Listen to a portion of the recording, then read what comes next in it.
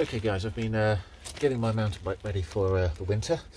It's an old thing, I put winter tyres on it, and I was the other day trying to clean out the bearings here. Now to do that, I had to re-grease them and stuff. I had to get this thing freewheel off. Now to get one of these freewheels off on a cheap mountain bike, there's other ways where you have a little chain whip and another tool. With this one, it's all complete. You get a special tool like this. It's got little splines on it, little nut thing. Put it on there. Put on the road wheel to stop it coming off, and then you get yourself a really big spanner like this, and then you have to get hustle with a muscle like Chuck Norris on crack, because this thing's done up real tight. Okay, so I got this thing off. Just at a closer look, it's just sort of fits like this. It's got some little threads here which go onto the side here. Now when I was doing it, I tried to do the old Keza Konami technique, but that doesn't work. So what I just did a simple good old armbar, but in the process I broke one of the spokes.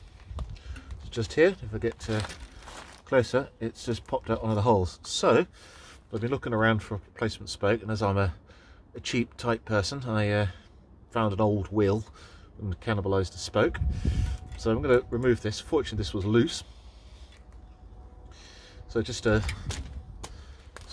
show you what I'm doing. I'm just unthreading it like this, and that comes off. Okay, now, so I'm going to get a replacement spoke and I'll show you how to replace it.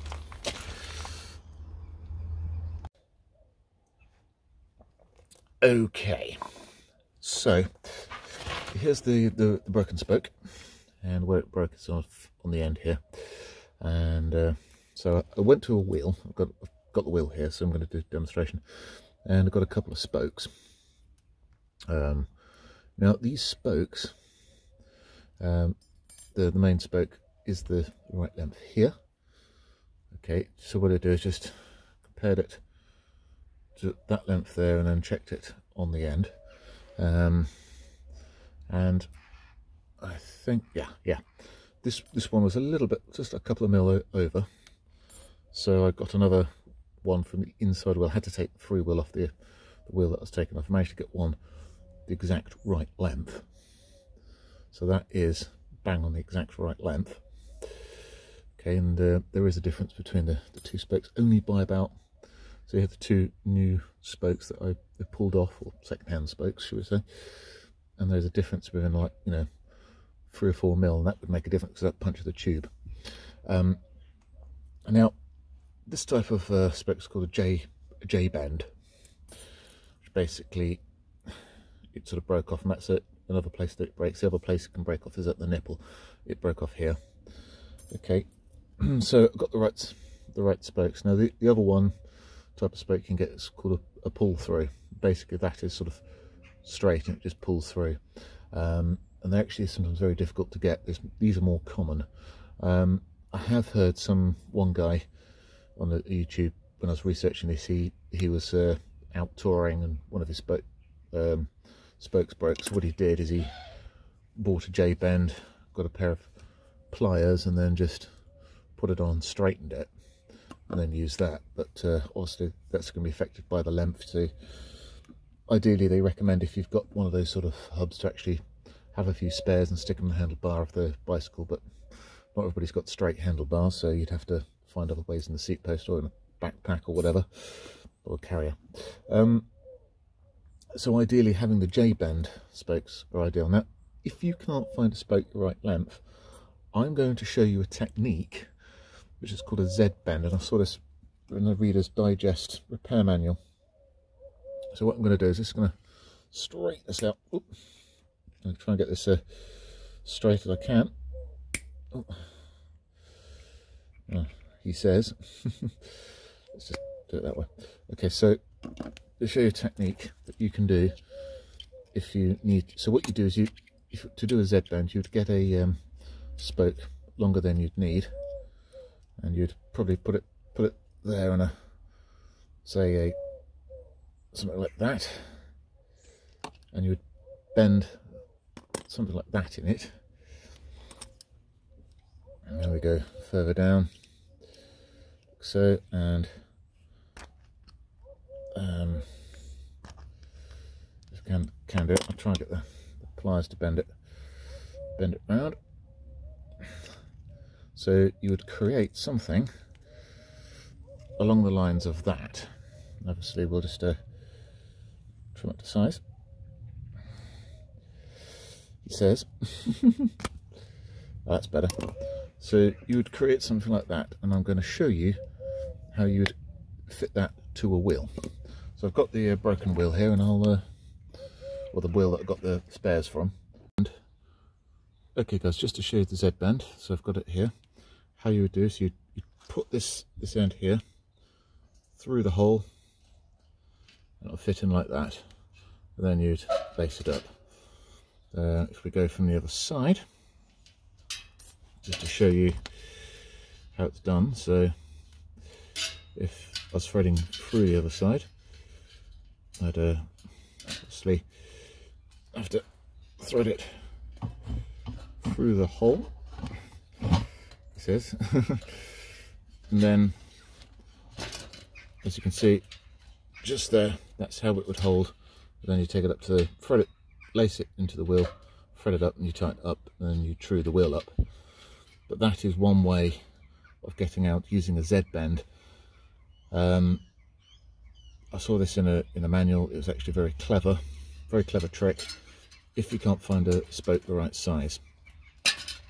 I'm not going to have to do that with my. I'm not going to have to do this trick with my bicycle because I've found a spoke the right length. But if I didn't find a spoke the right length, I'd get a slightly longer spoke, and I would put one of these in. Obviously measure it out, of course, but that's how you do it's called a Z band as opposed to a J band. It's a technique. So if you're touring and you get a broken spoke and you go to a bike shop and they don't have one the right length, this is something that you can do. Yep, so I'm going to fit this to the bike, and we'll see how it goes. Okay, here we go. So through the hole, let's get it in like so.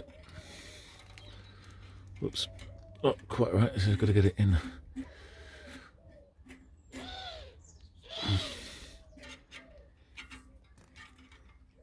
In we go. Now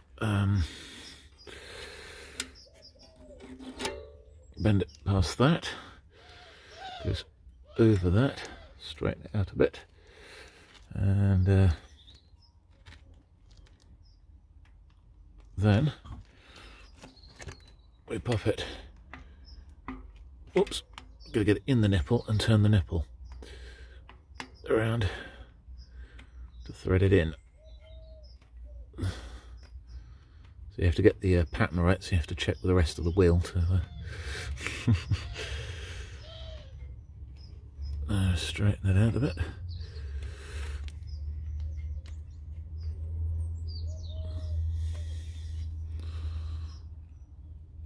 Okay, and when we tighten this, we're going to tighten it up in small little increments to because I want to get it trued up on the bicycle. It'll be the next thing, so because I need to get the wheel into true.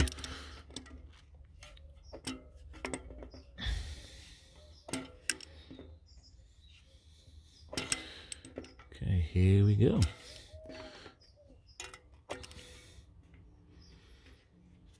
Right, okay, now to mark the spoke so I know which one it is that I need to true up. I've just got a bit of old wire, you can use a bit of tape or something. I'm just going to mark it temporarily, like so, just so I know which one to true, and then I'll take it off once I'm done. Let's put it on the bike and true it up.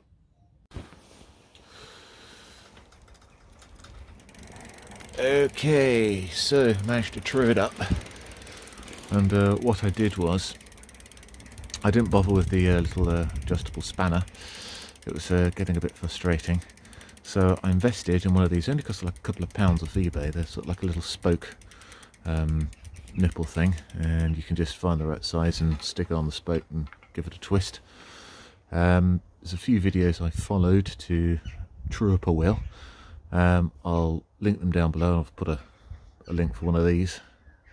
You do yourself, if you're going to fiddle around with a wheel like this, do yourself a favour, get yourself one of these. So yeah, always wanted to true up a wheel before, so I had a golden opportunity. Good to learn new stuff. So till the next vlog, thanks guys.